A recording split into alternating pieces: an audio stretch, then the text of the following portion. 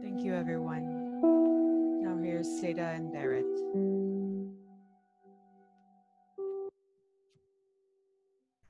Thank you, Les. You really evoked like a feeling here for me with that. No, very calming. I know. I feel it in my soul right now. I don't know if I'm ready to start. Hi, Barrett. Hi, everyone. Thank you so much for joining today. If you're joining again from yesterday, we're so happy that you decided to come back. Seda, one half of SAMASAMA, Les, that opened up for us and created such a nice sound and ambience for us, is the other part of SAMASAMA. We have partnered with the Sustainable Culture Lab to host this festival together. The Altars Festival stemmed from Barrett Pittner's project, the Sustainable Culture Lab's founder, Altars project, which we'll touch on a little bit. But you know, as if you all joined with a little bit of understanding of the intention of this 3 days was to kind of create space around traditions and new and old that create space to honor our ancestors, as well as creating space for healing and supporting one another on a community, collective way. And 3 sort of different themes. So yesterday we touched on ancestry and heritage. Today we're going to talk a little bit about the intersection of sort of our multicultural, you know, identities there. And tomorrow, if you choose to join as well, we hope you do, we'll sort of roll into the upcoming election and really just sort of our existence being political. So let me tell you a little bit about us here with SAMASAMA. We originally started out as just sort of a monthly art show. It's kind of expanded to sort of cultivate further dialogue. Thank you. Don't brought me Cheetos. Thank you. I gotta keep going. Thank you. But we, you know, our objective was to, what we realized was that we wanted to cultivate further dialogue on the narratives of the diaspora community. And so that's who we are now. And now we've had the space here to kind of do so. And we've partnered with the Sustainable Culture Lab for 2 events. Last one being Diaspora Peoples Month, this one here being the Altars Festival.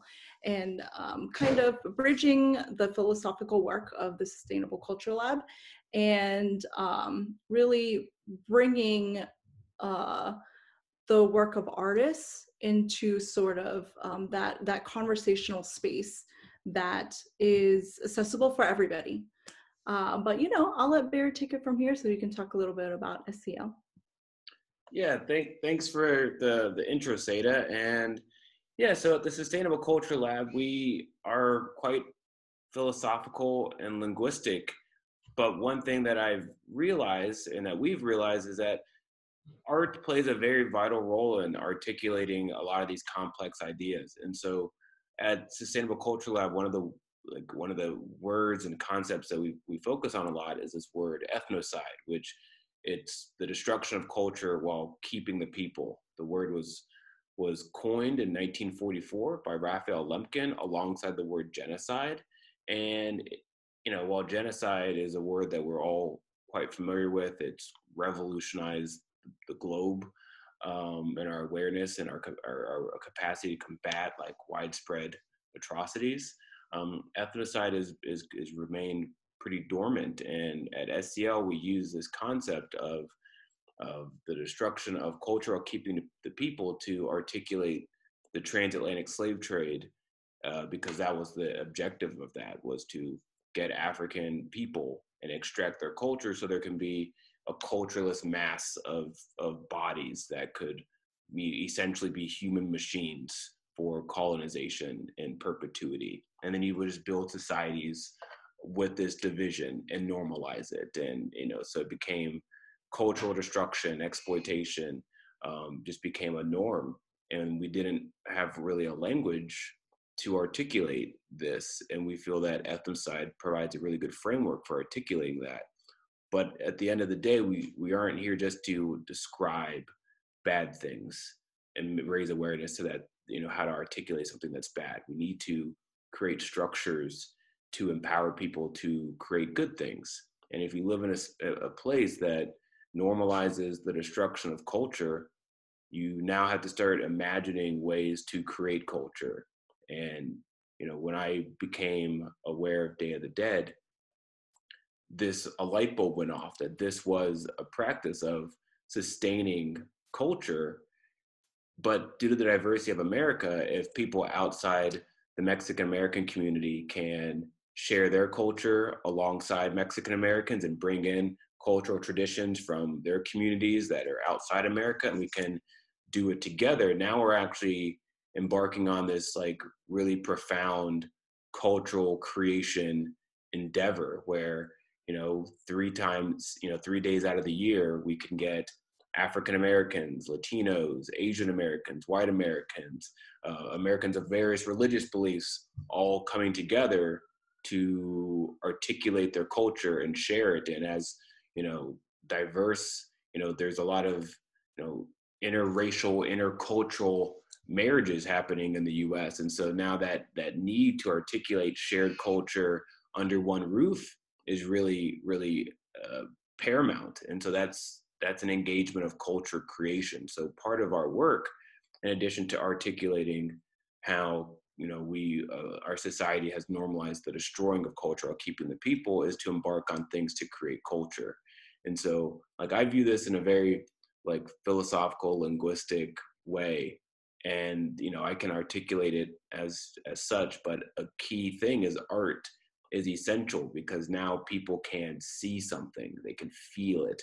It can get them in their heart and not just in their head in the intellectual space. And so partnering with SAMASAMA and having them introduce us to so many great artists in DC and other parts of the US, that the intellectual understanding of it really connects to them, but also having them show their heart and their creativity to express what an altar could look like to them, which then can inspire other people to make altars and not feel that they are appropriating somebody's culture to do so. I think a lot of the hesitation regarding shared culture experiences, especially regarding Day of the Dead, is that a lot of people feel that they have to copy the Mexican tradition when they're not Mexican in order to do it properly. But that is in itself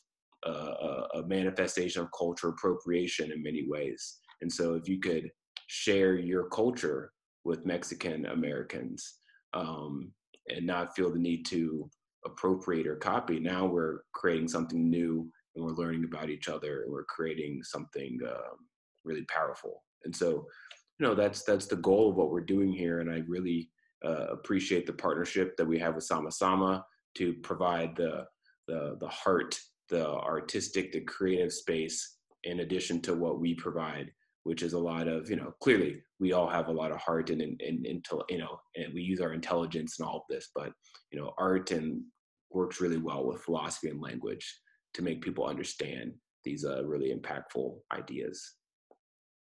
Yeah, and just bringing that point up about appropriation, and I think if we are doing our part in having that conversation with one another in our own spaces where, however you have chosen to represent yourself, from, the Asian identity, the Black identity, the diaspora identity, the indigenous identity, that we're all just as responsible for participating in that conversation about appropriation that isn't around this white-centered space, right? We got to also take accountability of removing ourselves from constantly centering these conversations from whiteness and decolonizing that work. And that's the reason why even doing this event, we've had our own internal conversations as a team that's just saying, what is going to be the differences between appropriation and appreciation, as well as, taking in, the things that we kind of need, that these holidays and practices in which we honor ancestry and create rituals and practice these rituals, that is healing for all of us that have had that missing in our lives, whether you've been removed from that practice due to sort of an intergenerational thing, when you've had parents like me that have immigrated to this country, or in which, sort of as a survival, or just due to assimilation, sometimes the parents kind of forget to pass on some of these holidays and traditions, or if you're American, where, if somebody passes, or you're thinking about grandma, the most you have ever actually taken that space was to attend a funeral. But have we formalized or created a formal communal gathering to really take that sacred space? And it doesn't have to necessarily be religious, it doesn't, but really more of a spiritual space. And and if we had that in this country, and again, it's not to say that some of us don't already have these traditions, right? But I think when we're living in this country, and it's not about stepping aside and, all right, well, this holiday, I didn't know if you knew this, but I do this. But if we all had that understanding in this country too, that it's a real thing, does that change the way that we value human life? And that's one thing that, I know is really important for you, Barrett, when you created this Altars documentary and kind of adapted to learning about Dia de los Muertos, and how that has kind of evolved and grown into something bigger than that. And the conversations about, again, human life and race, and just sort of the culture here in this country, and how that connects to ethnocide.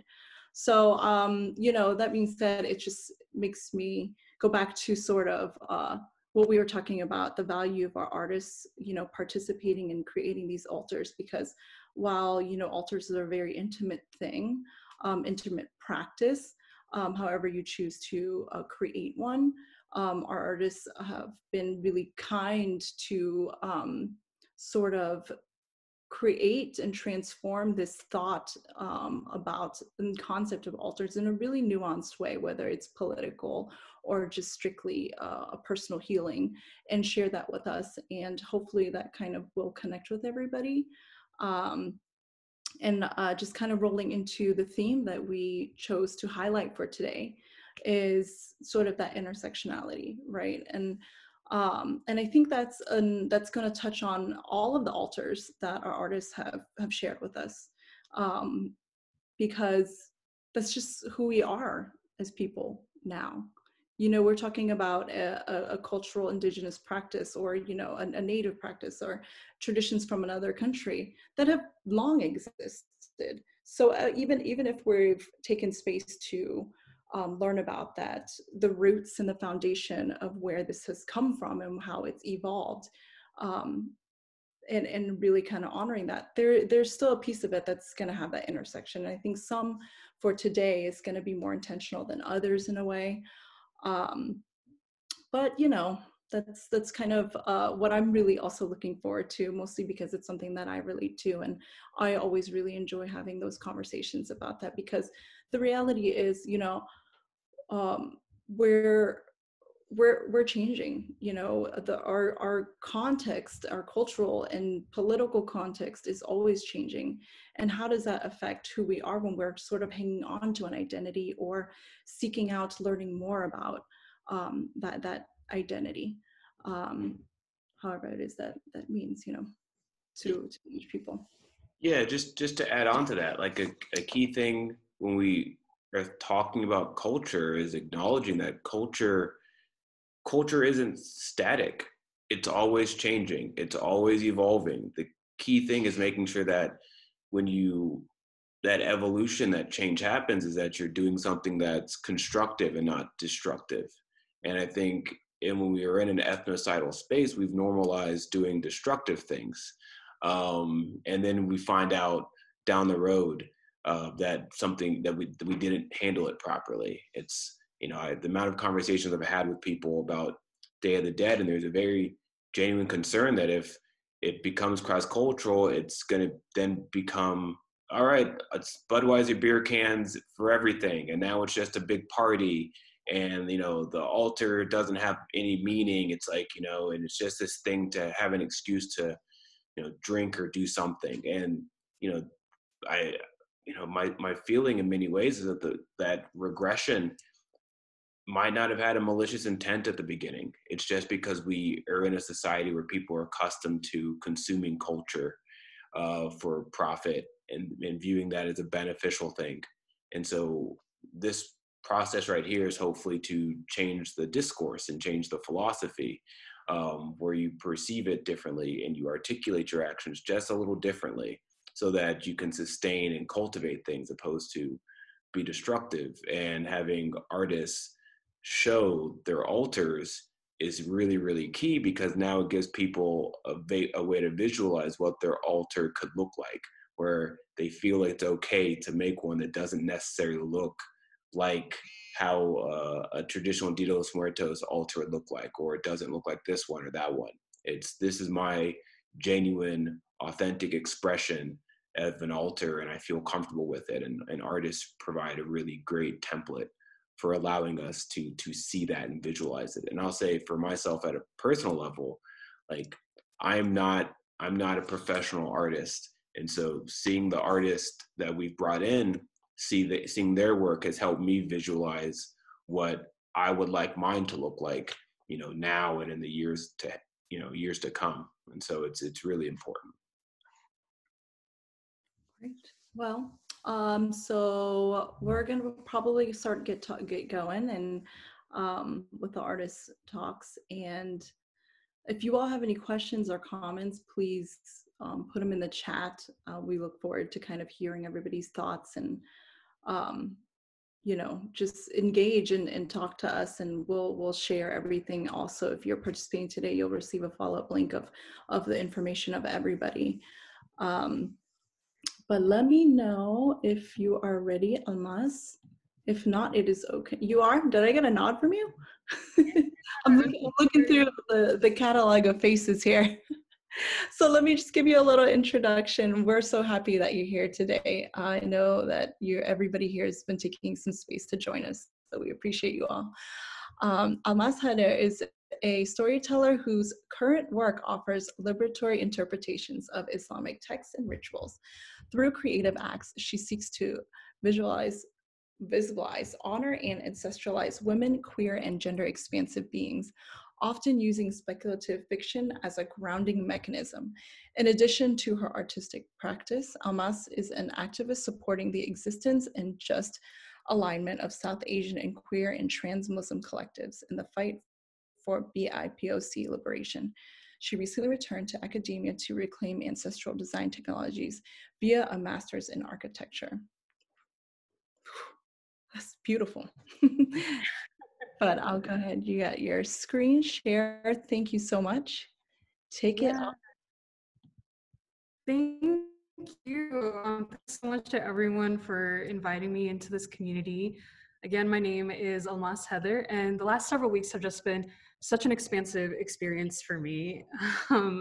I feel like it's the first opportunity I've had, despite like all this work that I've done and related to a recent adornment practice that I've been creating a lot more jewelry, as well as a lot more collages like the one you see here, where I've been exploring this like idea of the Kaaba, which is a holy site of pilgrimage in Islam, as a place that can be used for space and time travel, which is something that I feel very deeply in my heart, that is a technology and use of that space. But I really question generally, like the use of sites of power today. And, as like the student of architecture and going into this program as well, with the specific purpose of reclaiming technologies to support Black land reparation, to build out BIPOC land projects, and to really reconnect with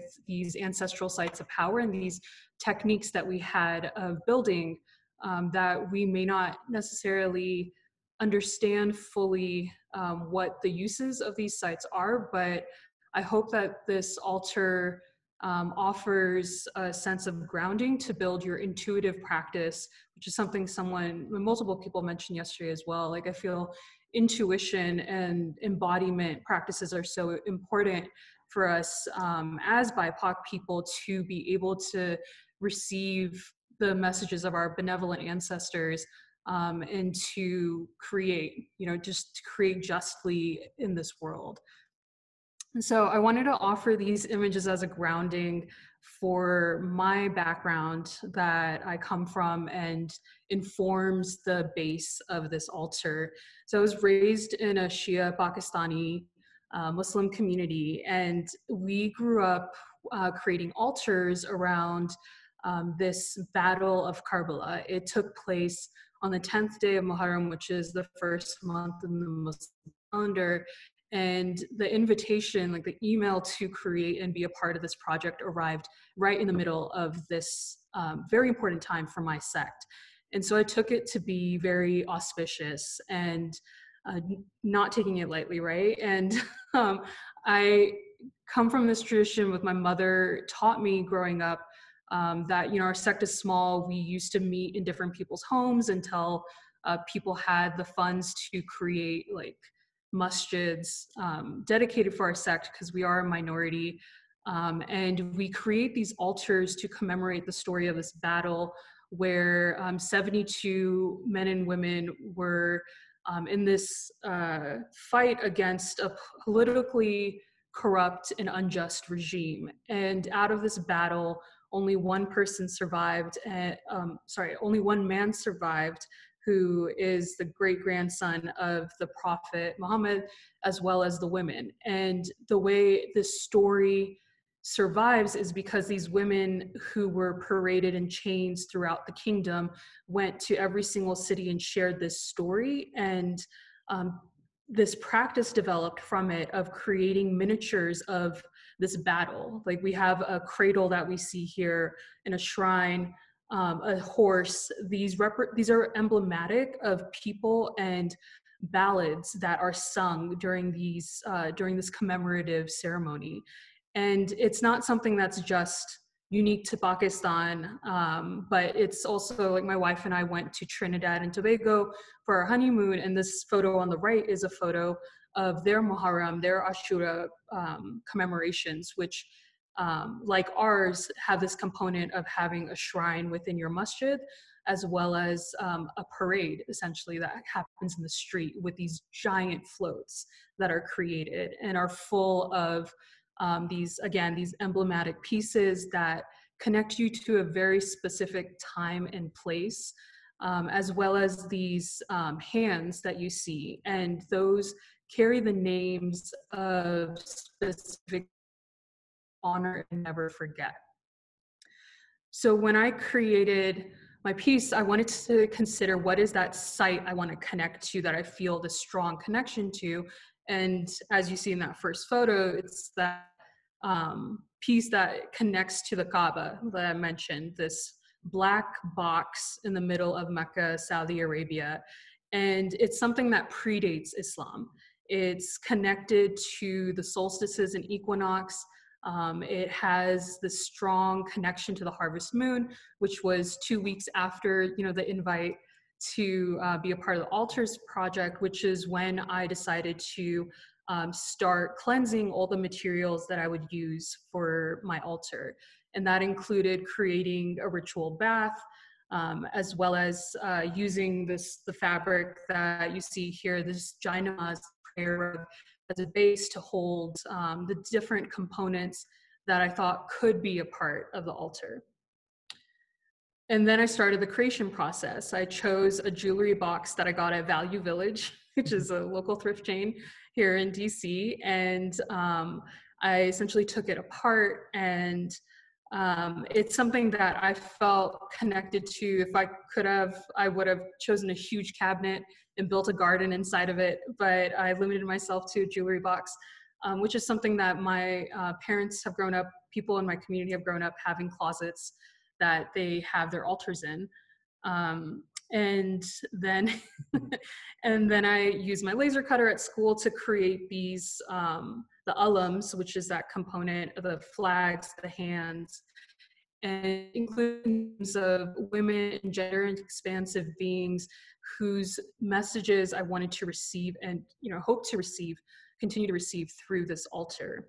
And that includes the names of Hajar and Maryam, which are the largest hands you see that I've created out of clay in that last image on the right.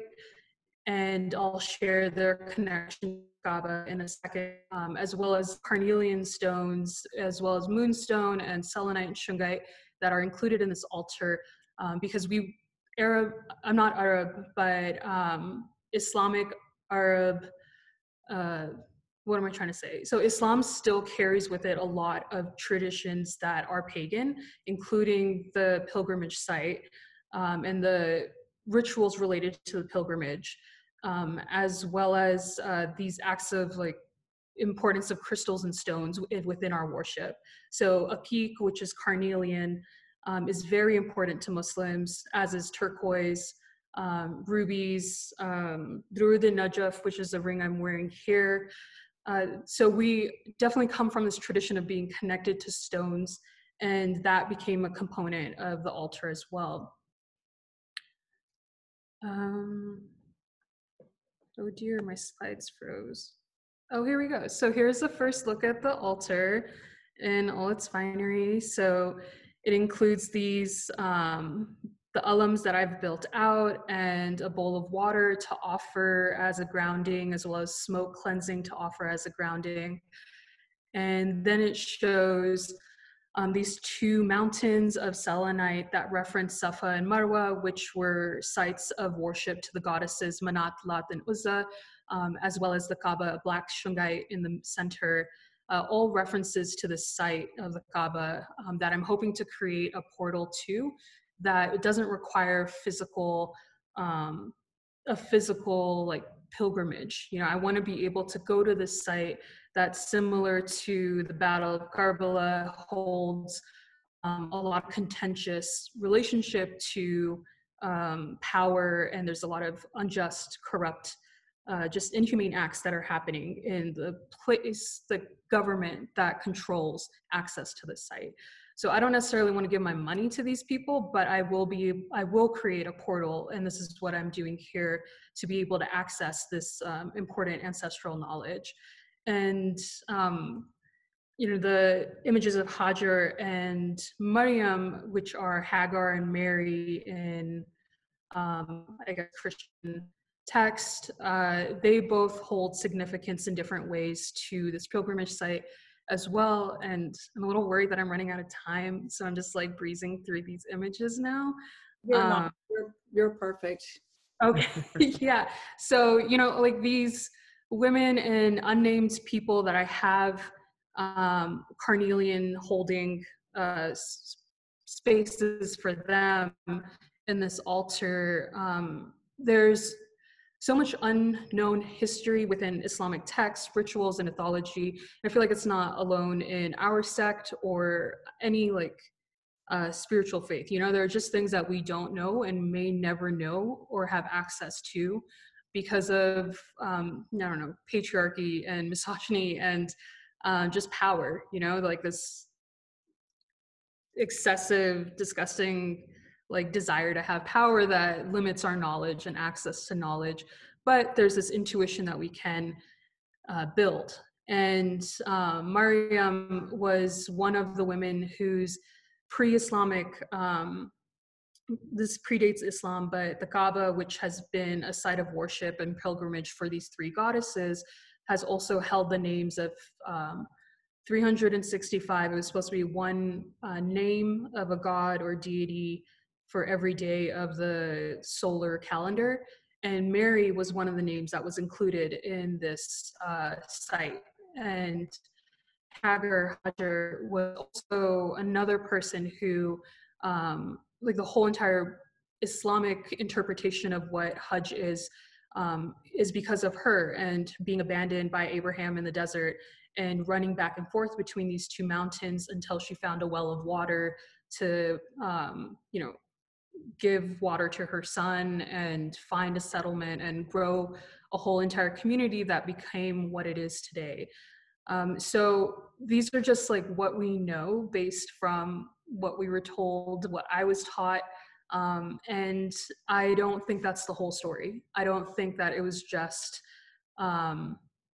Mary, being locked in a box underneath someone's home and then miraculously gave birth. Hajar wasn't just abandoned in the desert to give birth to a new nation. I think that there's a lot more, and I invite that from these beings, these ancestralized, benevolent beings, to share that with me and to help inform my own practice and my community's practice going forward. So I'm going to stop there. I've talked a lot. I welcome any questions. Really love talking about this and welcome talking more about it. Thank you. Thank you. That's a beautiful, beautiful altar. I mean, the colors and everything that you spoke about was just really something to think about. We do have one comment here from, I hope I pronounced it correctly, Aisha. She said, she says, I'm confused because I thought Prophet Abraham built the Kaaba. Yeah, and I think that's a very interesting narrative that we get told of how Islam, like how do we Islamicize the site that predated Islam, and the act of sacrificing an animal at this pilgrimage site was something that was done for the goddess Manat. Shaving your head was something that was done for Manat. The Kaaba's foundation and like the existence and worship of this site has long predated it, as well as like the worship and connection to the Black Stone, which isn't something that I've gone into, which some say is a meteorite that fell from Venus and is embedded into the eastern corner of the Kaaba that we go visit and kiss. Everyone wants to kiss it. There is if you take it from the perspective that I have taken it, it's something that I think is it says something that it's a really powerful technology that both goddess worship within this region as well as Islam connected to that site. I'm not saying it's right or wrong, which history is true. I'm just stating some facts of like, this was an important site to multiple people of multiple spiritual communities.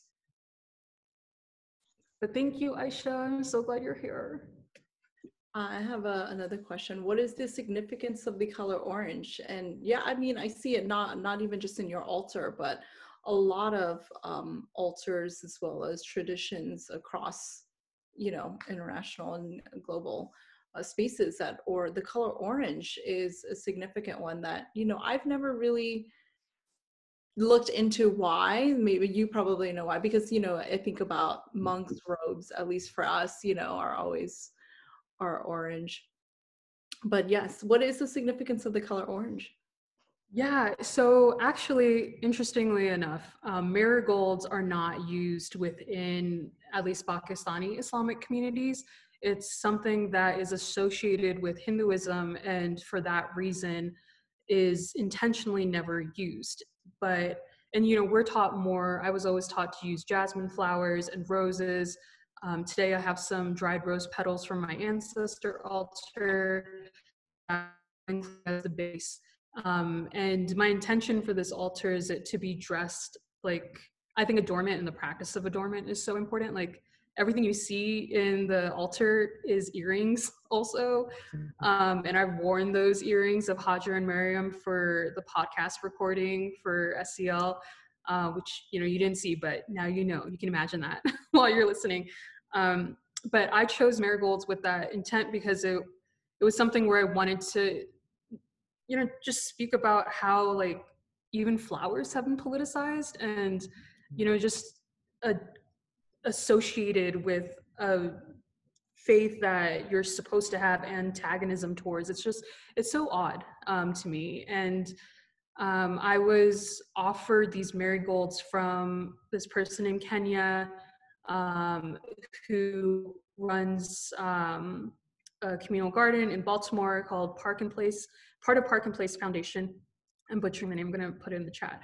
But anyway, I wanted to honor like that relationship with this person and the work that they're putting into creating this garden, the full intent that she has in curating the space.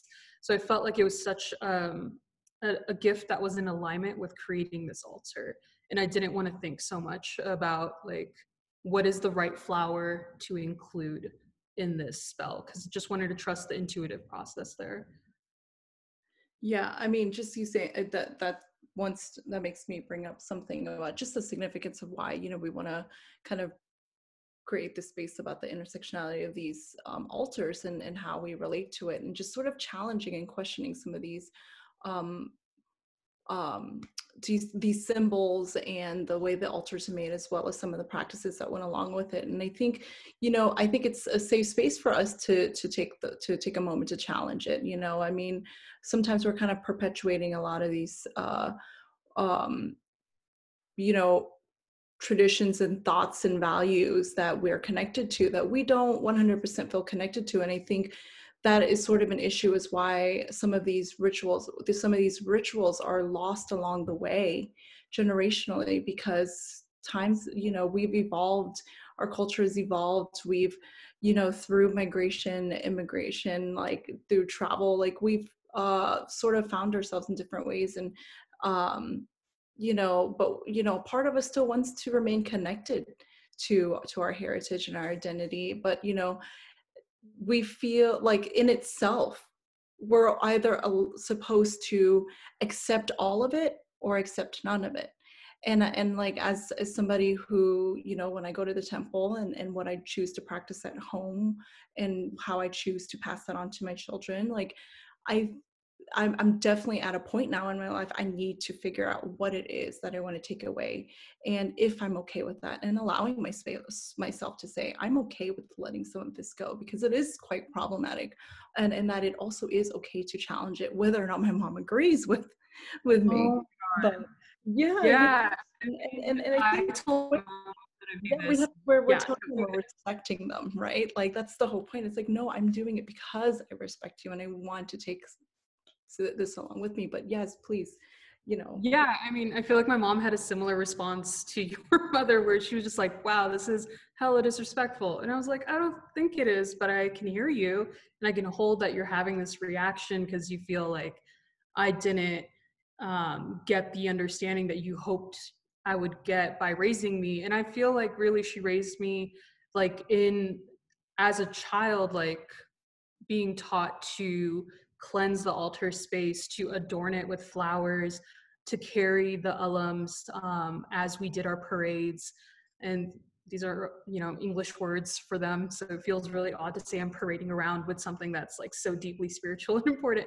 But yeah, like I feel like she may not know it, but the reason why I have such an expansive relationship to my faith I was raised with is because I feel like I saw so much that, I don't know, I think that there's so much more that we can learn from this practice, that it doesn't have to be static. None of this has to be static. It can grow with our own understanding of the world as we live through it and move through it. Yeah, I'd just like to add a little piece on this, because everything you guys are saying makes just perfect sense. I find that you got it from Value Village to be like one of the most like incredible parts of it, because we live in a society that tries to place value on stuff being expensive and not intentionality or the spirit behind your actions. Like if it costs a lot of money, then it's a good thing. And now you look at it. So to see such a beautiful altar come from something that, you know, American society would disregard and probably be like, that's a piece of junk. You know, that doesn't have any value. You got it from Value Village. You should have gone to, you should have gone to Pier whatever or something. Some one of these fancy stores with furniture. And so I just think that's like really, you know, like quietly significant. Like, you know, we're having a very profound conversation where we're challenging various like religious traditions and modifying it to, you know, adapt to the adapting of our society. And like, you know, we've moved to another part of the world and we interact with these different types of people and their beliefs, and now it's merging, and it's all like merging together into something harmonious that even if like your mom doesn't totally agree with it, she knows that it's not some flippant thing that you're doing. It's something that has a lot of intention, and even if they disagree, they kind of have to respect it, even if they don't want to say it out loud, because they know that their kid or their child is putting a lot of intention and thought behind it. And so to have all of that packaged within like a beautiful container that an American discourse, we wouldn't even attach value to it, I think is really, really cool. And so, you know, so I enjoyed all of it. Yeah, I mean, I think at a time like this, especially from, I mean, just the social political space that we're in, and the generation that is extremely vocal, and like, how are we? It's hard to say, because it just makes me think of like, how do we, it's that thought of picking and choosing. And I think when it comes into a spiritual space, the picking and choosing is a whole other thing. There's like the picking and choosing that you choose to be socially active in, right? When we're talking about just political movements, activism. And when it comes to actual like traditions and you know, our parents' cultural spaces, where do we pick and choose when we're also ingrained with this level of respect and disrespect? You know, it's so black and white. And, you know, I think sometimes that's a little bit more difficult than, you know, a political space is saying, well, you know, I'm conservative in these ideals, and I'm definitely more liberal in these ideals. And, you know, that's different, and it's much more accepted, and it's almost easier to sort of take on and, you know, find solutions for in that way, you know, how we choose to vote, how we choose to engage with our friends and our peers. But when it comes to, you know, something as close to this, I think it's rarely talked about. So I mean, it makes me feel relieved and happy that we're all here to kind of give space to that, because typically in a conversation when it comes to religious practices, to me, it's just listening to what my mom says, even though I have a pretty good understanding of what she wants me to do, what I choose to do, and what I have to do when I'm around with her. But at some point, you know, the reality is she won't be here that much longer. And now I'm really left to go, well, this holiday came around. Is this one that I'm going to choose to kind of carry on? And then, God, I forgot what it is, that thing that she made me do, but she's not here to remind me anymore when I just took that for granted. And now's the time for us to kind of find out what it is that we want to carry on. Yeah. To add on to that, I like part of this work for me has been that realization of, since America's ethnocidal, I think each generation almost feels tasked with figuring out what to teach the generation that will come after them. There's not a continuous narrative of what my parents taught me. That's the thing that I'm definitely going to teach my kids because I know it'll work. It's there, the culture gets consumed, and there's not a narrative of creating like a new type of culture as new people show up and we make something new. There's not that narrative. And so I think at certain stages in our lives, we all have that question of like, I'm going to end up becoming responsible for something very young, and I'm going to need to be able to tell that new person things to make them a good person.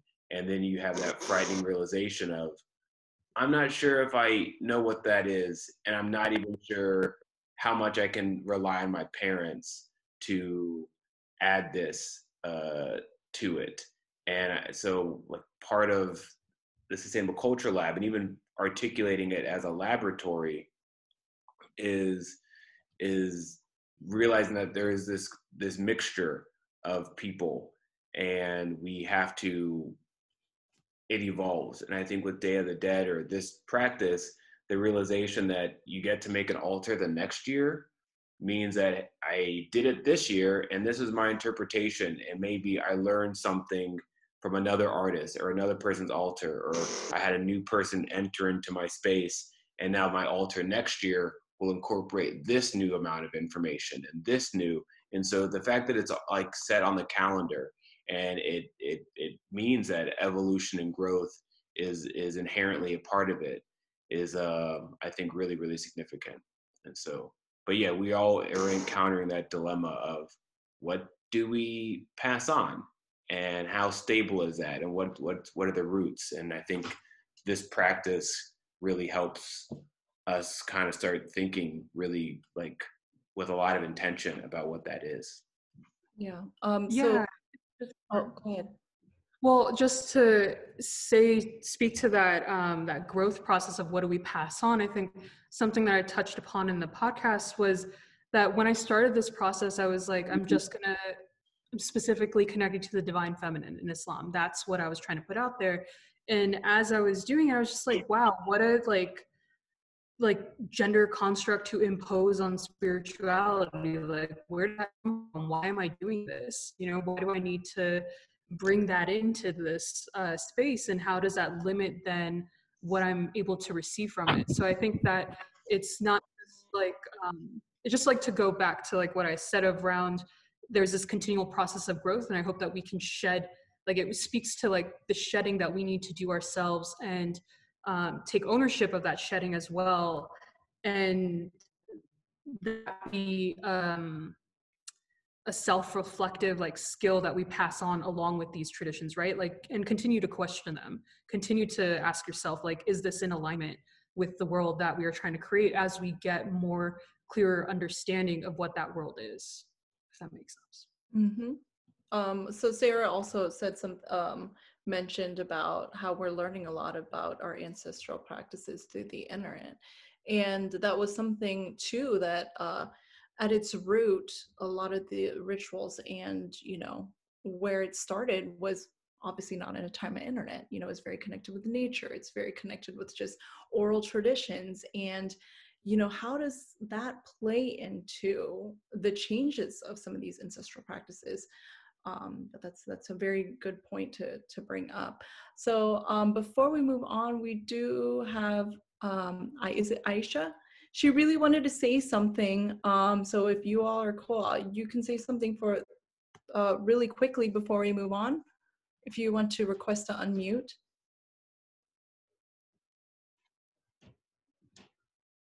No? Oh, no. Yep. Oh, she cannot unmute. Let's find her. Oh, there she is. Okay. I thought I just unmuted her. Okay, good. I got it. Yeah. I think speaking to that, like how like it's not really expected for us to like create new culture. I think the big reason for that is because of like capitalism, is because like it's only profitable to make new culture if you can make money off of it. So if you can't make money, then it's not profitable. I mean, obviously it's a little bit more complicated than that, but I think that's important to state. Yeah, I agree with a lot of that. America's capitalism, how capitalism gets used a lot, in many ways, you're encouraged to profit off of the exploitation of other people, and that's inherently problematic. It's really funny if you look at Marxist interpretation of capitalism. Capitalism is just tracking the flow of money and movement, and that isn't anything inherently negative about money moving, so that people can buy things that they need. It becomes problematic when you don't regulate it and you allow for people to be exploited and money to be exchanged to harm people, where now you have a very destructive system. And American capitalism was based around profiting off of ethnocide, where we're going to destroy the culture of African people and make them work forever so that a colonizing force can, potentially make money off of them forever. That is, no matter what the concept is, if that's your foundation, you're going to have so many problems creating a good society for people to live in. And I think we still grapple with that today, and it's hard to grapple with it when we don't have a language to articulate what that core problem is. And it's essentially the destruction of culture for money. And now we need to start imagining and creating ways to create culture, and the fact that America is so big, like it's the size of a continent. We have over 300 million people, and those people come from so many different places, where now it's a very intricate puzzle about figuring out how to create that equitable shared culture with all these different voices over this massive amount of area. But that's where we need to start thinking. And if we think that way, we'll actually be able to track the flow of money in a way where that capital isn't being used at the expense of others. It'll be used to benefit other people. And frankly, that's a lot of what Marx's work was all about, which is kind of funny. No one really regards him as someone that knows a lot about capitalism, but his book is, Das Kapital. So, but no, great question. All right. Thank you so much, Almas. If we're going to try really hard to try to get to everybody's question, if time permits, and sometimes we have a little bit more time, sometimes we don't. But if we have some time toward the end, we'll try to highlight it. And I'm sure all of our artists are willing to be open to your questions, that you can direct message them as well if we don't get to it. To throw you all out there, contact them directly. So I'm actually going to share my screen as we introduce our next artist, Matt Manalo. And I always get really anxious sharing my screen because you just never know. Is it going to work? So I'm going to do it quickly. We're going to show a little bit of clip and then get going. Wish me luck.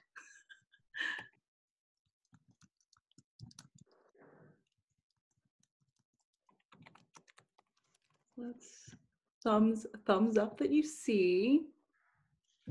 All right. And thumbs up when you hear. Hi, my name is Matt Manalo. I am an artist and a community organizer based in Houston, Texas.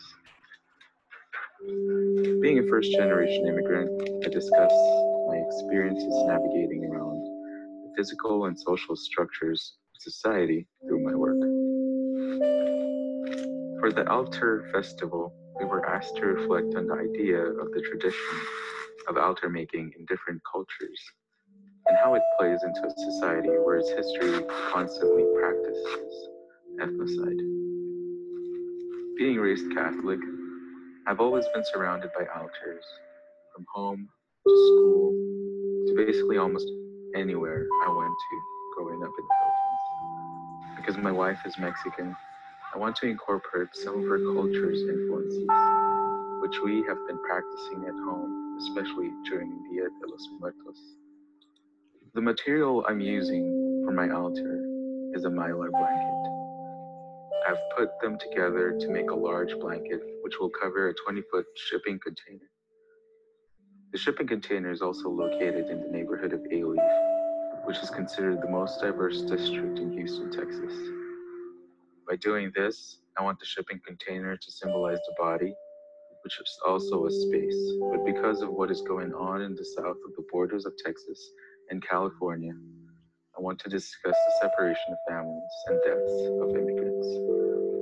Mylar is also highly reflective, so I want the viewer to see their own reflection on the altar and see how they are also affected by it in so many ways.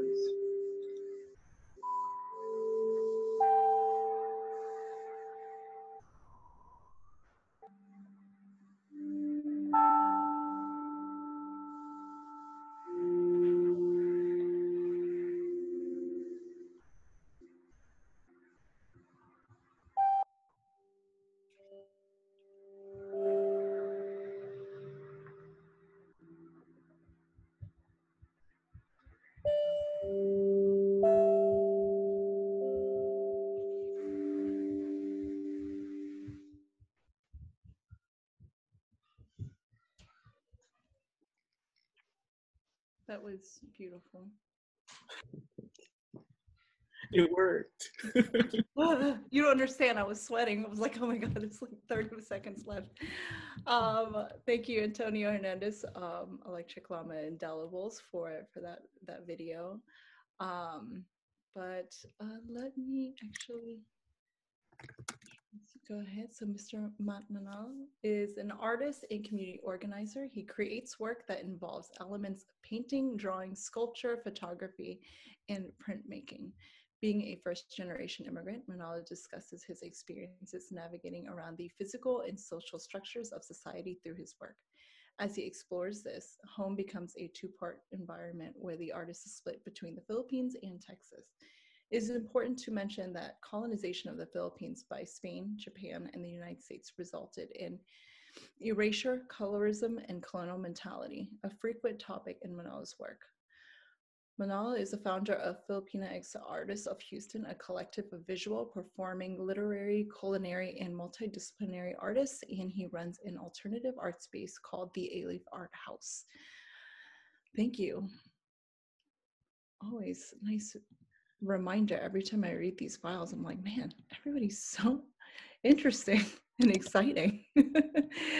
Thank you for joining us. And I know we only saw sort of like a bit of what you created over there. And as everybody knows, he's actually tuning in live from Texas.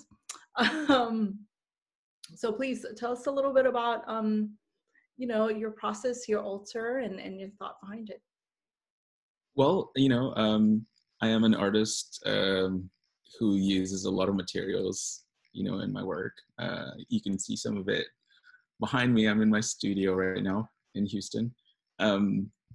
So I wanted to also incorporate like that whole kind of artistic process of putting materials together and thinking about their function and their aesthetic and how they would kind of like express the message that I wanted to give for this project with the altars. Like what I said in the video, I was born, well, not born, but I was raised Catholic. Earlier, I was with my family and we went to the cemetery with my parents, and we were there praying the rosary for my grandparents. It's a tradition that we've been having ever since I was a kid. And now that we immigrated here in the US, we try to still keep the tradition alive. And then when I got married, I was introduced to the altar making for Dia de los Muertos because my wife is Mexican. And I was kind of like really surprised at how deep and how they celebrated the Day of the Dead compared to how Filipinos did, because for us it was more about the death and being sad, being quiet, not being happy during the Day of the Dead, But for Mexicans, it was the complete opposite. And also accepting that death was part of life.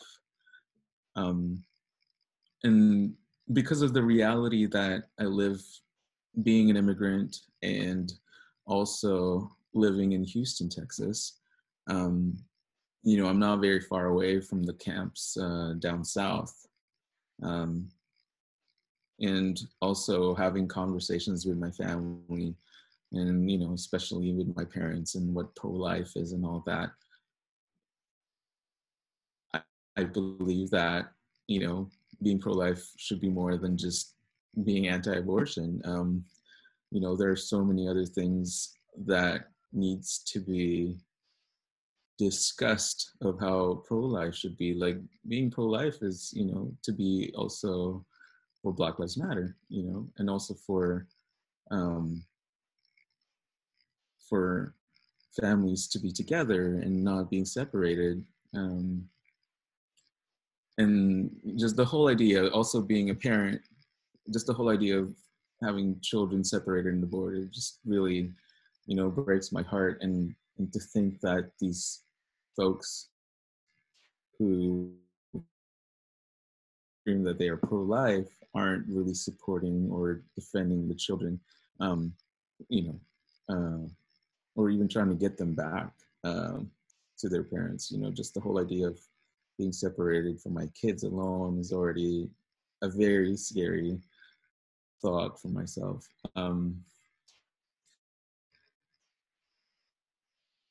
So I also believe that the body is a space, and because I run an art space, there's a lot of life that goes in that space, especially with art.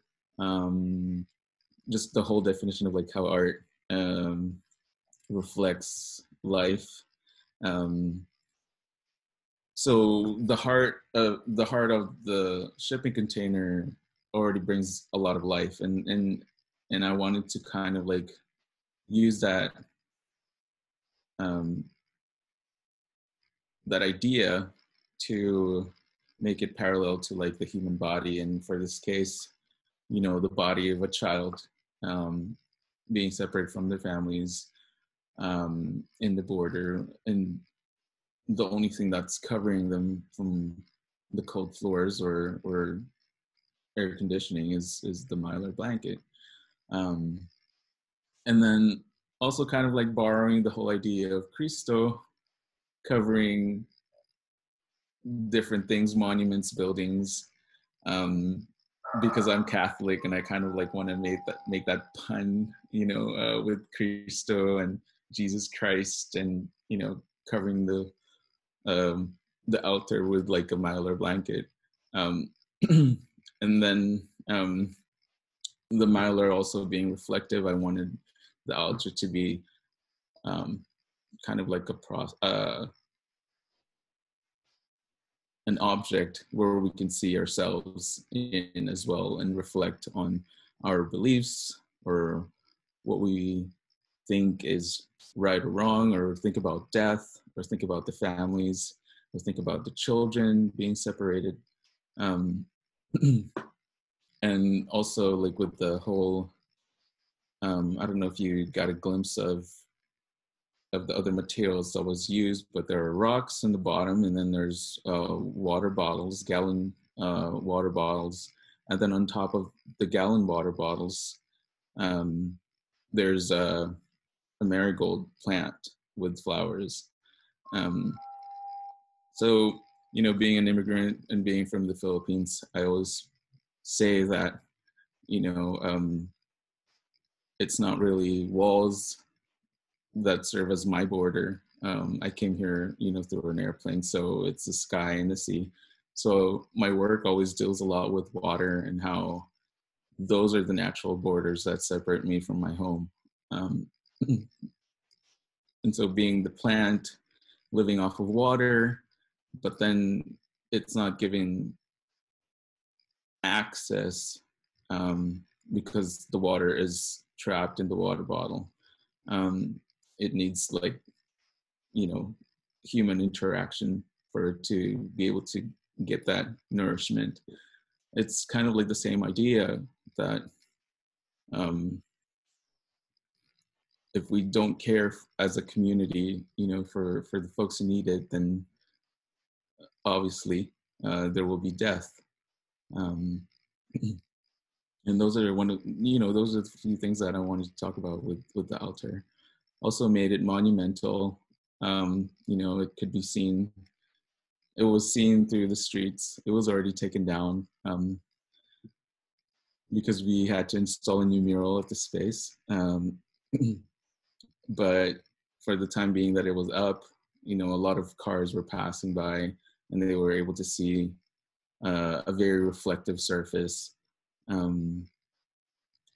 that was definitely, eye-catching. And then the location of this of the altar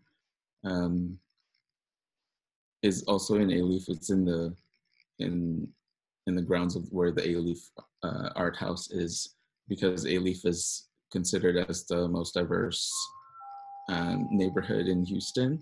And I wanted to make that message out there that even though we are the most diverse, sometimes we are also, you know, the most racist. And I wanted to, like, you know, bring in those discussions through my altar. Yeah, So, yeah. that's yeah, to that point too, you know, and that's kind of why I said, like, we're kind of decentralizing the white conversation about this, right? We're here, whether anybody here is attending, you know, is from a white space, it's fine, you know, that's not the point. But the point is, like, we're here to also challenge our own thoughts about it. Like you said, sometimes even you know, our non-whites can be are racist in their own way, and it's kind of breaking that own cycle and taking accountability for, you know, how we perpetuate that in this country as well, in that conversation. What I really do appreciate about your altar too is that you're taking space to have a conversation about present life and not just past life, which is unique in that sense. And that's kind of what we're saying about the significance of altars, is that it's about, you know, if we have this practice and if we, you know, take this ritual on, you know, how does that change in the way that we value human life and that existing present life? So, yeah, I just want to add on to that real quick, because one of the first things I thought about when I experienced Day of the Dead was how in the African American community, we'll make altars a lot in response to something tragic. If someone gets shot or some, you know, Black Lives Matter, there'd be a lot of altars that were made for Michael Brown, Eric Gardner, all the faces we still make it today. And, you know, those are necessary. But a key thing that I thought about is, if our practice is to make altars after something tragic happens, we're now just creating them as a way to, like, cope with inevitable tragedy, but not something that's proactive, that exists before the tragic event, where, like, that actually ends up, like, shifting the dynamic. And so for me, with regards to, you know, communities of color, I kind of always saw altar creation as like a kind of like a peaceful kind of activism, where this is a space that you're creating, a safe space, a shared space, that in many ways America hasn't created the space for that conversation to exist. And so it's going to be, in some fashion, a provocation.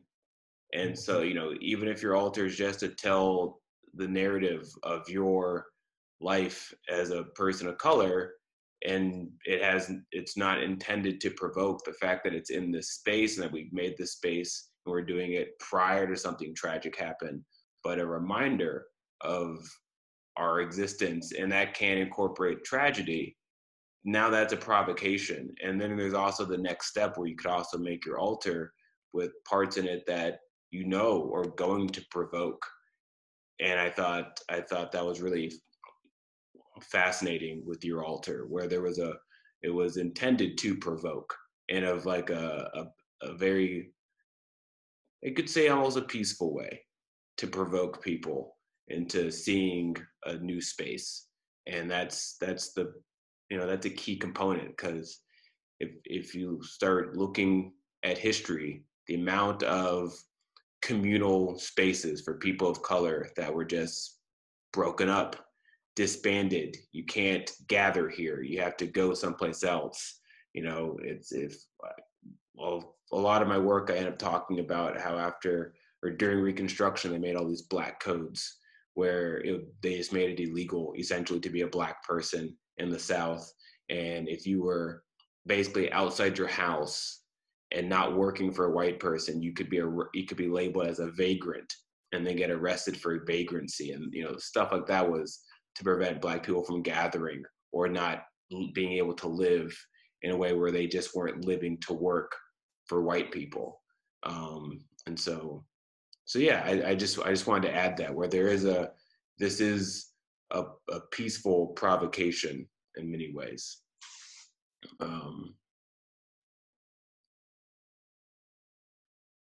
Oh, that's an interesting idea about that Joan brought up about the complexity of the Mylar blanket, where in these shelters, not shelters, you know, these detention centers, that's all these kids are being given to survive, which is just dystopian, to be honest.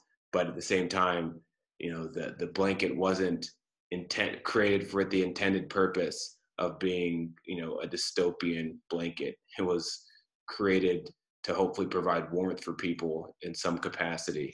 And so I think it's a, you know, if you live in a place that does ethnocidal things, you can very easily get something that was intended for good and use it to perpetuate bad stuff. And I think the Mylar blanket is one of those examples. Yeah, I mean, you know, I've tried it. It doesn't work, at least for me. You know, I don't know. Like, it's such a lame excuse to show that you're giving care to people that needs it. There shouldn't be any debate as to whether that is adequate. if there is, that's a whole nother problem. But no, I appreciated your altar. I will say we've seen in a couple of days about like 5 to 6 altars, and none of them are even remotely similar, which is really fascinating for me, because if you have, like, for me, it's a case of, you see people, you have an idea and you plant it in someone's head and you say, if they like it, let's see how it manifests. And to see how it manifests so differently while still being authentic and, you know, as genuine as the next is really, really exciting. And so this was the first large scale one where cars could see as they drove by. And that was also slightly, you know, provocative. And so I enjoyed it. Yeah, like they say, you know, you got to make the fight irresistible, you know. I like that. Got to make the fight irresistible.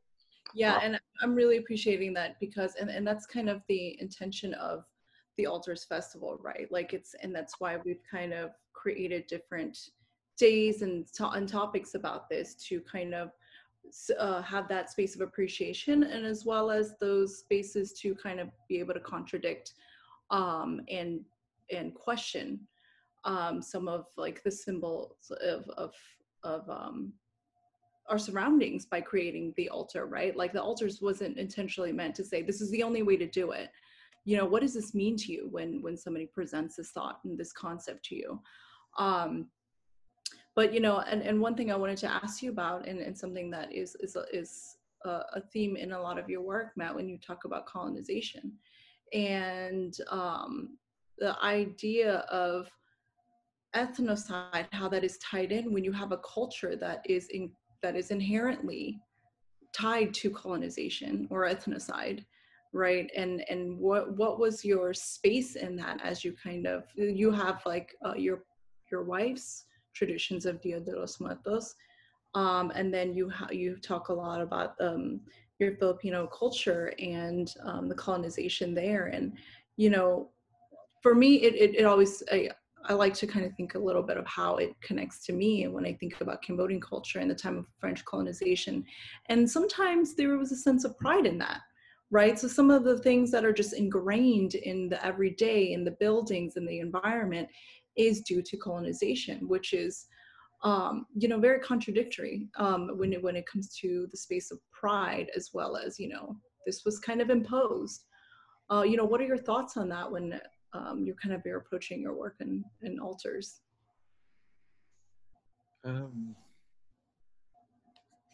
Well, you know, like, I think, you know, when I think about ethnocide and colonization, one thing, and trying to connect that with the whole culture that's being sold here in the United States, is, you know, the whole idea of hyper individualism, and how, you know, and how that's, we're slowly, I mean, I'm slowly seeing articles being written about it, and recent ones, and how it's just not the thing to do if you want to have like a healthy, safe space.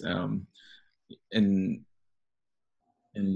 trying to protest against that is by creating a space for the community, um, and how for Filipinos we have this term called bayanihan, which is basically working as a community. It's the whole idea of like moving someone's house to another neighborhood, but then you're lifting up the house on each other's back, and walking the house,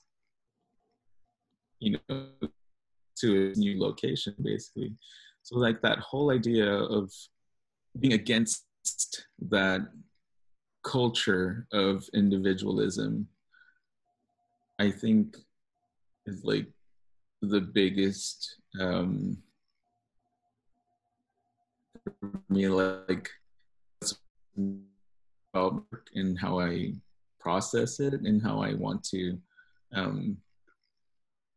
put it out there, that I can make my own work as an individual, but then if I also make work along with other folks and with the community, then it builds a better way of a better space in making that culture, and doing things together and discovering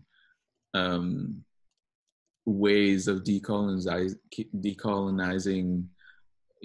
our thoughts or our language, even architecture, like what you were saying earlier, Seda, that it was kind of like forced on us, and that's kind of like sometimes like that's architecture as well. Like we grow up in seeing these spaces that were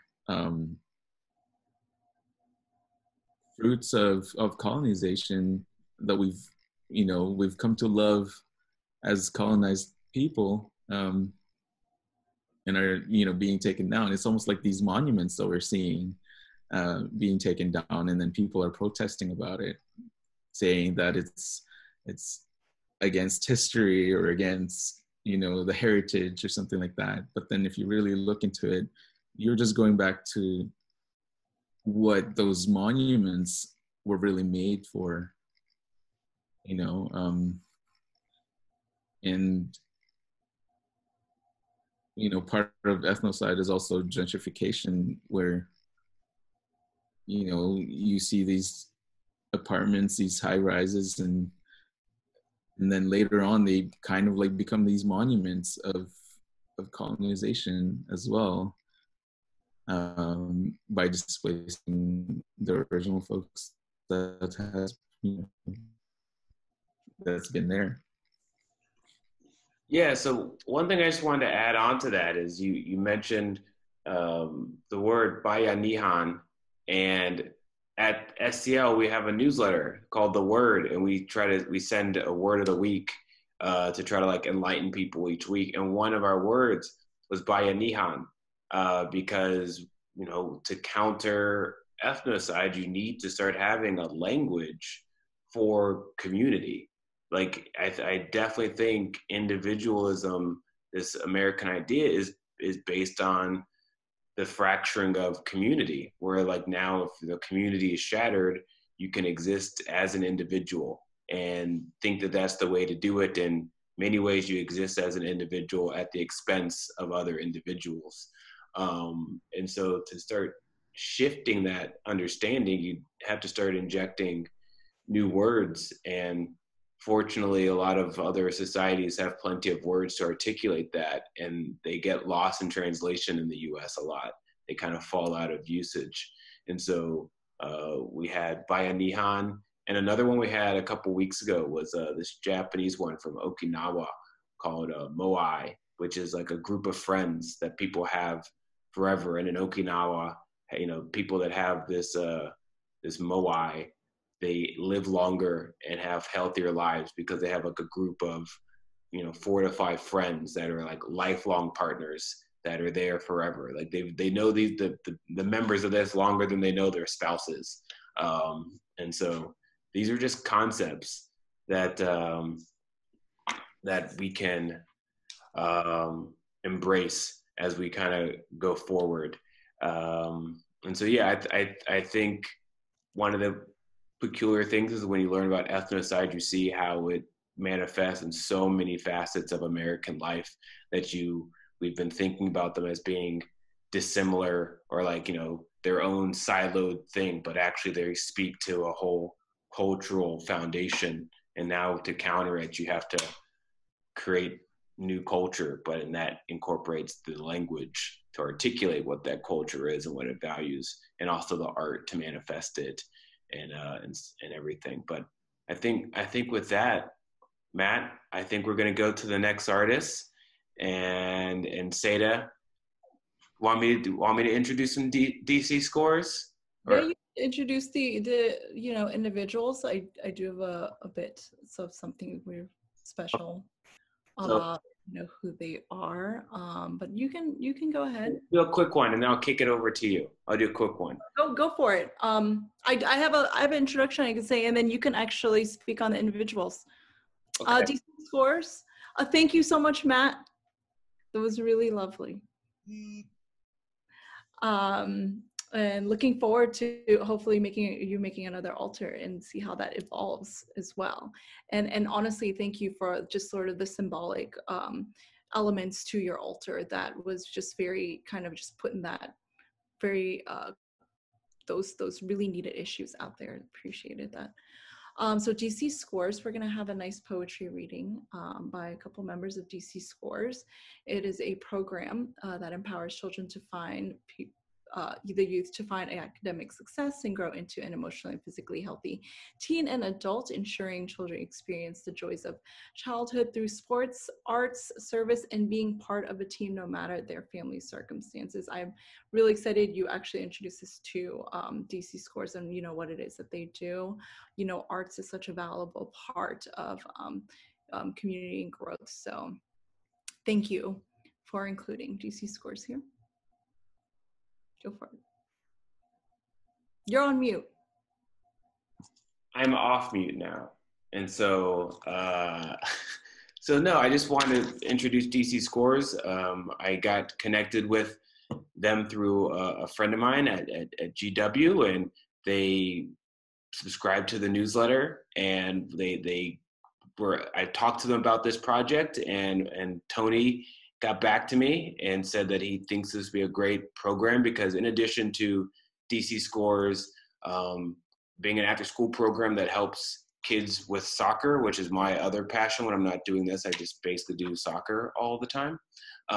But they also teach the kids with poetry and after-school stuff to make sure that it's a comprehensive learning experience where it's physical and mental. And a lot of the students they do poetry, they do spoken word. And so when I spoke about this, they were really excited because their demographic, a lot of their kids, it's almost 100% African-American and Latino. And this was a great opportunity for these communities to come together in a shared way to talk about their culture collectively. And so I'm just really excited that DC Scores was able to participate. And I think I will kick it to Greta. Would you like to do the introduction and talk a bit more about DC Scores?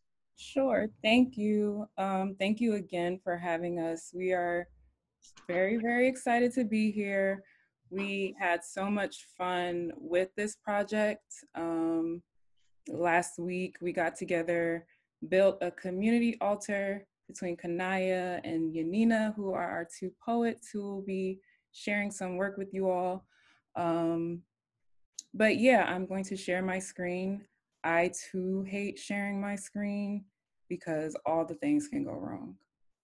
So hopefully this works. If you can see it, head nod, thumbs up. Perfect. So this is Kanaya. She's in 11th grade. Kanaya has been with us for a few years. She's a DC Scores alum. When we were approached with the project idea, Kanaya came to mind because she had performed a poem at an event. I'm going to back up. I'm Greta. I co-lead a spoken word workshop series with DC Scores poets who are interested in the poetry side of things, who are interested in honing their craft, working with poetry specialists that we bring in on weekends. And Kanaya is a part of that group, so is Yanina. Kanaya did a poem 2 years ago at one of our showcases about a friend who passed away. So she popped into mind when we were thinking about working on this project. She's in 11th grade.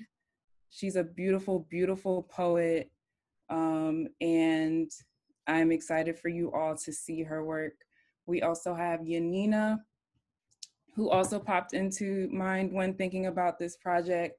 When we spoke to her about it, she was really intrigued about ethnocide, and I think it connects to a lot of the pieces that she does. She talks a lot about her culture. She's El Salvadorian in her poetry, so she connected to that, and that really came through in her work. One of the most beautiful parts about working on this was just the amount of joy that we had in the room. I'm West African. When we think of death and funerals, it's really a celebration of life. So to be able to share that space with the girls was really, really fun for me. We had a beautiful time creating the space, creating the altar, and just sharing space with each other. So they each performed 2 poems that I'm going to play for you all now. Let me know if the sound works. I hope it does. It's been 2 years since the tragedy. 2 years since I walked down the street. Red and blue lights ride by. It ain't nothing new though, I see it all the time. I hopped in the backseat when I seen the river streams leaking from my sister's eyes, and I'm thinking, maybe she just had a bad day, you know? Until the waterworks turns into screams and cries, and I know something ain't right. My mother recites the source of the waterworks, and at first, I don't know how to respond. I can't even grasp the fact that he's not here anymore. I tell myself, ain't no way, until the next day it hits me harder than before. I shed tears until my eyes are swollen and a piece of my heart feel like it's been physically stolen. I joined the peers whose nightmares became reality and focused my mind on trying to gain my confidentiality, but then I realized this blood forever rests on the hands of man. Oh man, the world starts spinning, the room gets hot. Can't you feel what I felt when my head throbbed nonstop? And I started visualizing the scene until I actually seen the news, the pictures, the videos, the body, the tears, the blood. I keep telling myself, Kanaya, you have to be strong for others. So I stop the cries and put a pen to paper and decide to hide the pain and remember he's with God, the one who's never switched and has always been on my side. And I deprive my thoughts that say he isn't fine. And remember that everything's for time. So fly high.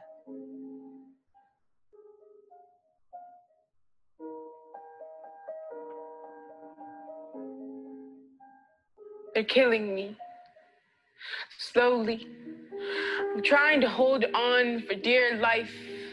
They stabbed me so many times, my bloodline slowly seeps out. My ancestors high and mighty with tears in their eyes, just watching our culture's demise. We can no longer save it. Just enjoy the small pieces that will be left behind. But as my culture slowly dies within me, they pick up the blood and lather themselves in it, tell themselves it's theirs and love every inch of it. You start to notice they only love your culture resurrected in their wrong skin. Killed your love for its mortal sin. Wishing you could go and pick up the blood and lather yourself in it. Learn to love was once yours again. but it's whitewashed. It's lost its value, its authenticity, and now you have to adapt. Learn to love your mixed blood because it's the closest you'll ever get to your ancestors' art. Always remember though, these stolen goods, this stolen beauty, this stolen blood, they'll only be able to lather themselves in, but they will never be able to feel the pride that my ancestors left in my blood.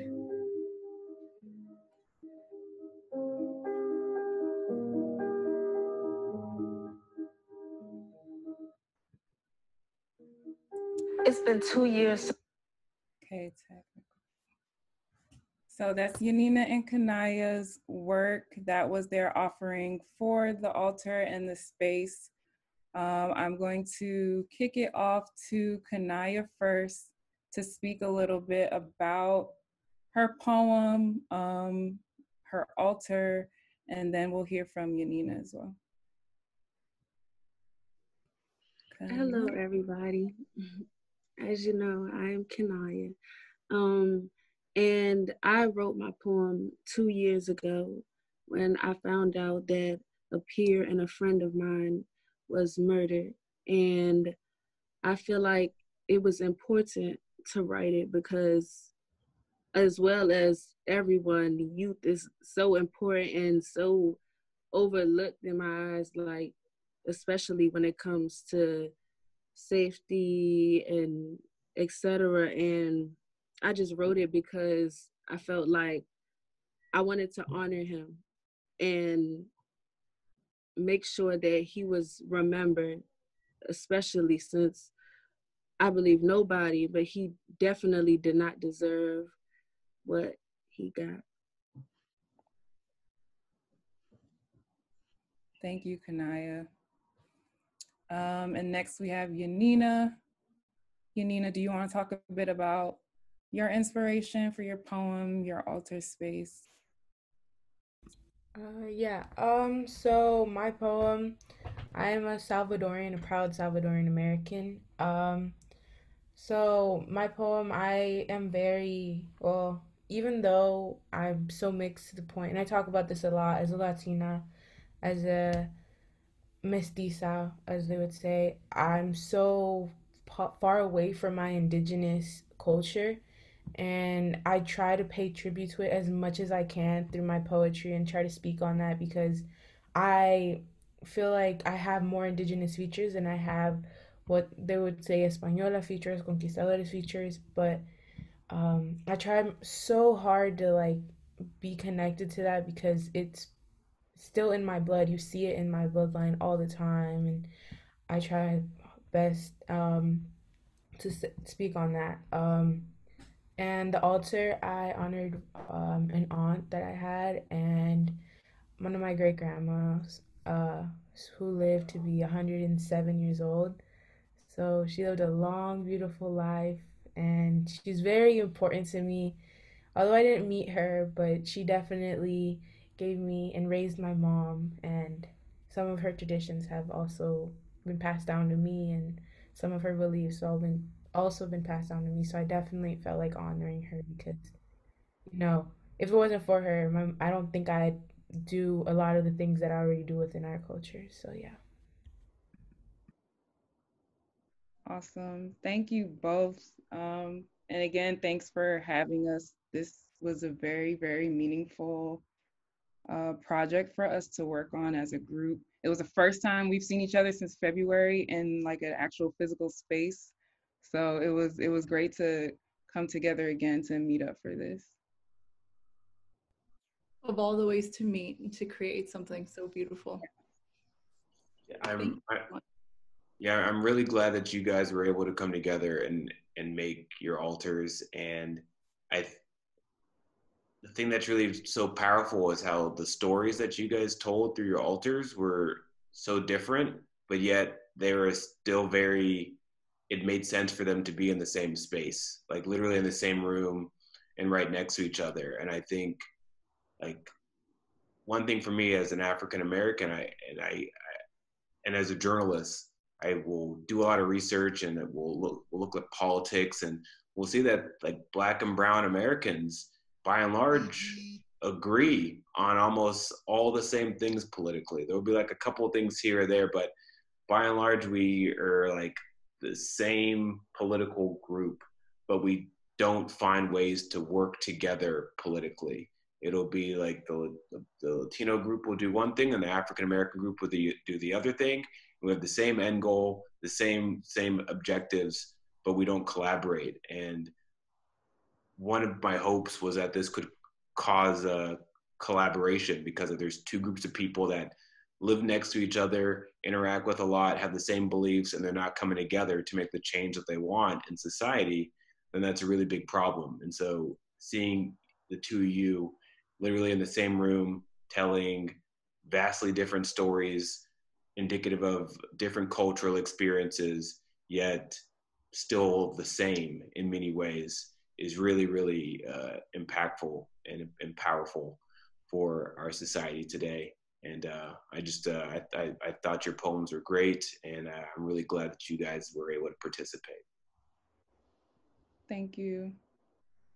Yes, it was exactly what Barrett said, is to see two such parallel experiences that that carry such an important part of the issues today that we're talking about, but to see it so personalized and raw in this generation of Yanina and Kanaya is so important, right? It kind of strips everybody of the ego about what we're constantly bickering about and talking about. I mean, especially when you have these upcoming elections, and to really give to just stop and listen and make it so personal, like you both were able to do with your art and your poetry. It was just so meaningful. So thank you so much. I mean, I'm not saying that I'm completely like old or anything, but it's so beautiful to see you all, this youth and this generation, so connected and so aware and present in a way that, I think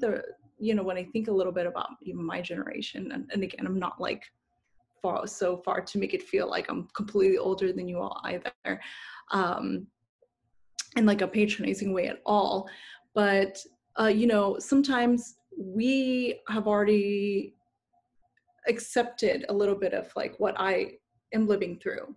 And so for you all, when you get to that voting age and you're, young adulthood, and if you choose to have a family, and, as you have these relationships with your parents and your relatives getting older as well,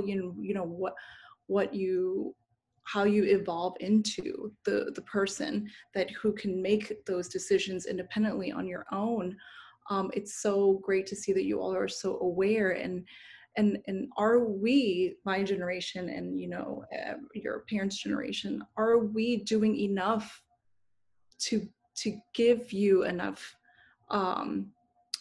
agency to feel confident about your future? And I hope that we do, and for you all to be so vocal, it's such a refreshing and good reminder, because again, politically and in our neighborhoods, when we see change, some of us can feel extremely righteous about like, are we doing it the right way? But what we forget is, what are we doing for our youth? What are we doing for our schools? And what are we ensuring that you have that safe space to just stay young and keep learning, and are given all of the tools and resources to keep growing, and as well as like the empathy to allow you to make any mistakes, and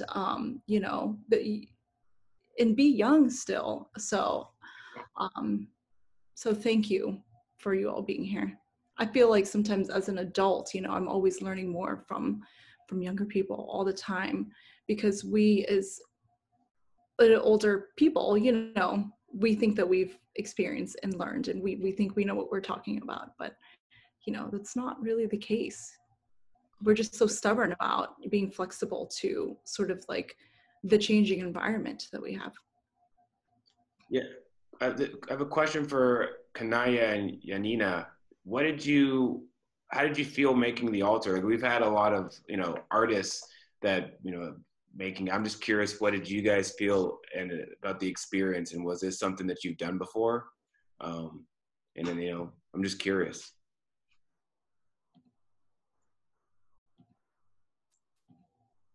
You want to go first or I go first tonight?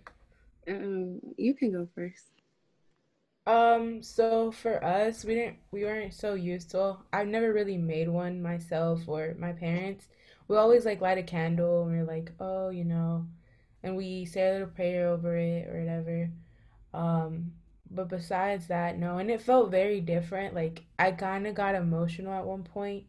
I was like thinking a lot, and I was like, wow, like we don't do this enough. We don't really honor our ancestors as much as I would like to, and I like feel like it's definitely something that I want to implement in my like during these times, especially by Dia de los Muertos. And I mean, we usually do this. Well, I don't know in many other countries if they do this, but I think it's like the 90th day we do something for those who have passed on, or we do an oración or a prayer or something like that for the 90th day. I think there's like certain days where we do it, or a month, a year, we try to make sure we go put some flowers out. But yeah, I mean, it was definitely a very different feeling because I've never done it, and especially to do it myself and have somebody else with me to also do it. But it felt very different, but it felt really unique, and like I loved the experience. So I definitely do it again. Yeah. I definitely agree with you, Nina. I've never made an altar or created an altar before this, so it was a welcoming and a good experience, and I definitely feel like it should be practiced more.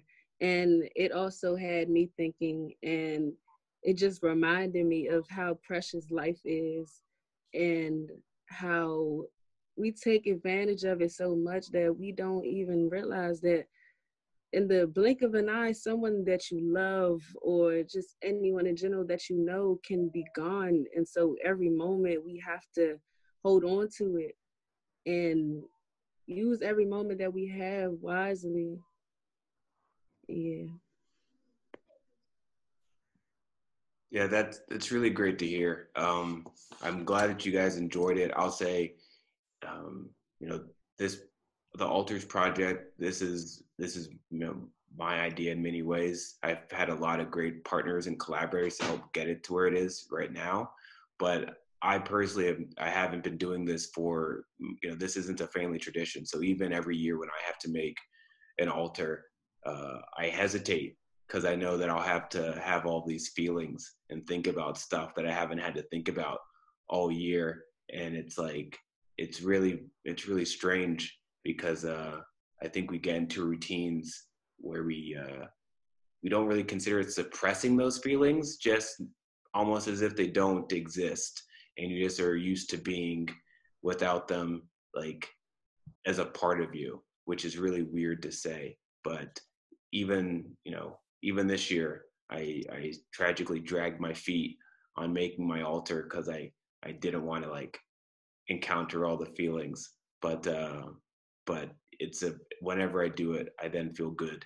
And so I'm glad that you guys enjoyed it and that you had it felt good, even though it's probably like a little awkward and scary to a certain extent. But I'm really glad you participated in, and your poetry was really great. So thanks a lot.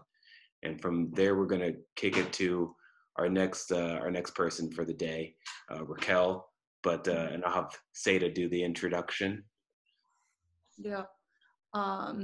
Yes, so thank you, Yanina and Kanaya. I mean, amazing. You all just left me a feeling. But all right, so we have Raquel L, who's actually gonna help close us out for the evening and say some last words. And so I will go ahead and introduce her.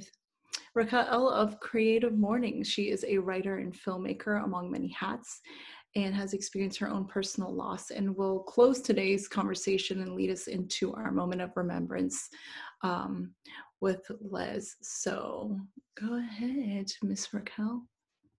Hi, everybody. Good evening. I'm going to try to get through this with no tears. this night has been very touching for me, very profound. Sorry. I'm thinking of my mother. I lost my mother in 2019, and I don't think I really understood that I am walking remembrance. I am a walking altar to my ancestors, and honestly to your ancestors too, because I'm connected to all of you. You are my family. We're all related.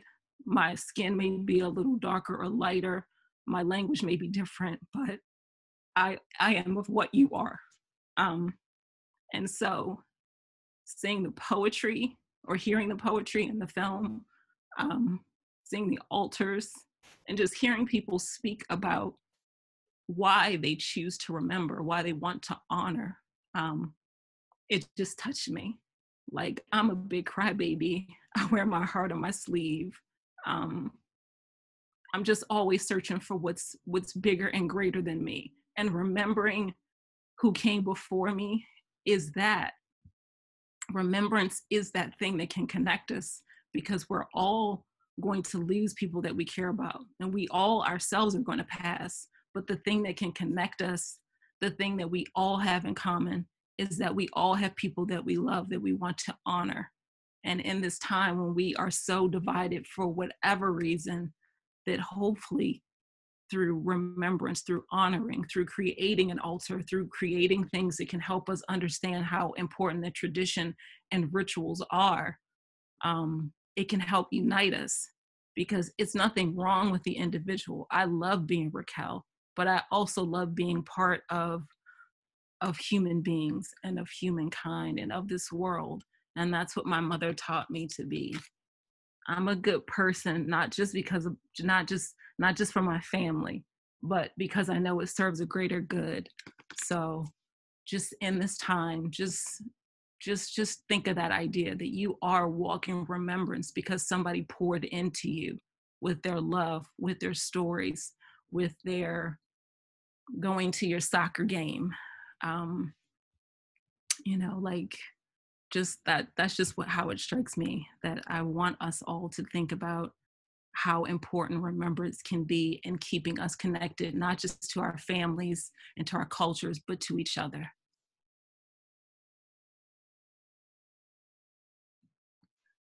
Thank you, Raquel. And I echo everything that you're saying, and we appreciate you being here so much. Raquel came to one of our events, and she quickly became part of our family.